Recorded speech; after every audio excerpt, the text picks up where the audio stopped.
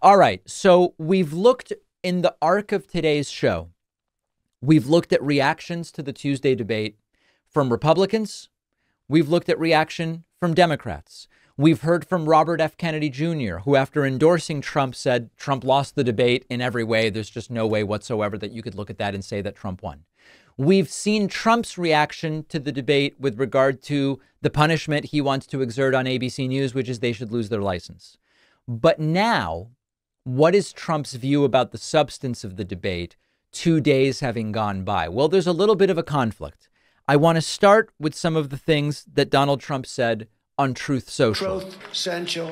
Donald Trump posting yesterday, quote, and today, people are starting to give me credit for having a great debate. The voters and voter polls showed it, but the fake news media wasn't giving the credit that was due. Now they are seeing the results with independent voters, evangelicals and more, and saying, wow, remember, I wasn't debating one person, I was debating three. They should fire everybody at ABC Fake News, whose two lightweight anchors have brought disgrace onto the company. Trump continuing to post to Truth Social about this, where he says, quote, she lost the debate last night. She lost it because the onus is completely on her. She's the one that 1/3 of the American population said they don't know where she stands on things. They don't know enough about her to support her or make a decision about her. So the onus, Trump, I guess, learning the word onus minutes before posting this. So the onus is entirely on her to make the case as to why people should trust her. And she failed to do it last night. Charlie Hurt, Fox News contributor. Trump is like the kid in Little League who, after days have gone by, shows up to school and says, no, we won the game. We really did because the umpire called the wrong strike. It is pathetic and childish. But if Trump really believes that he won, which he claims to believe, he should want to debate her again. He should want to debate her, to defeat her again, to give himself an even bigger advantage in November, right? Well, apparently not. Trump saying, when you win, you don't have to debate again. Huh. And no, we're looking at it, but you know, when you win, you don't really necessarily have to do it a second time. So we'll see. But I thought we had a great debate last night. Thank you very much. What would need to change for you to agree to a second debate? Would you want different rules? Would you want a different format? Well, you know, when you don't win, it's like a fighter. When a fighter has a bad fight, gets knocked out, or loses the fight, the first thing he says is, we want a rematch.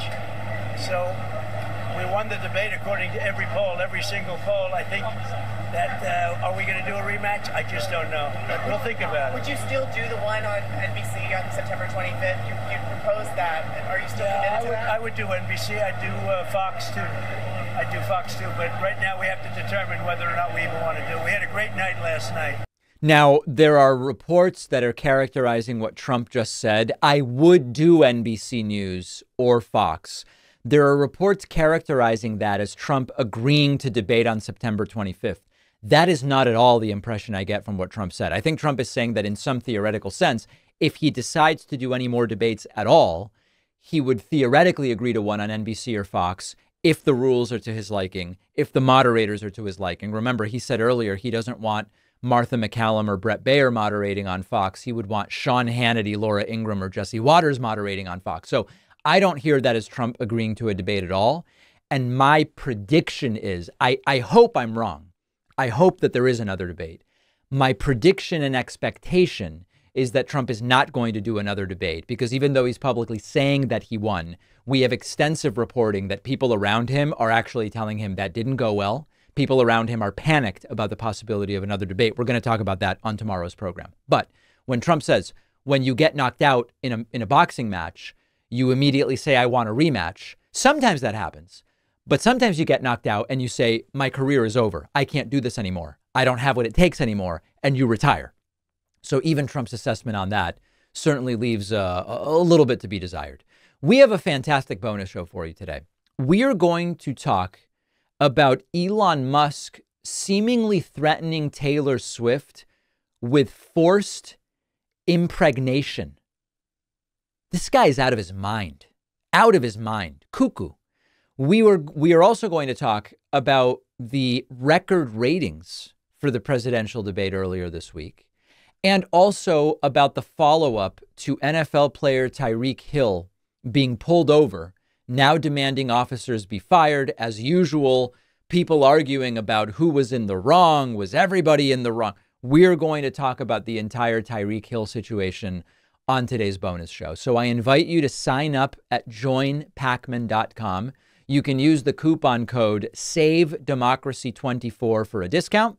And also, do not forget that my forthcoming book, The Echo Machine, is available for pre-order at davidpacman.com/echo, on Amazon, Barnes & Noble, bookshop.org, Audible, Apple Music, books, podcasts, etc., anywhere that ebooks, audiobooks, and physical books are sold. Forthcoming update on the number of pre-orders. I will see you on the bonus show, and I'll be back here tomorrow.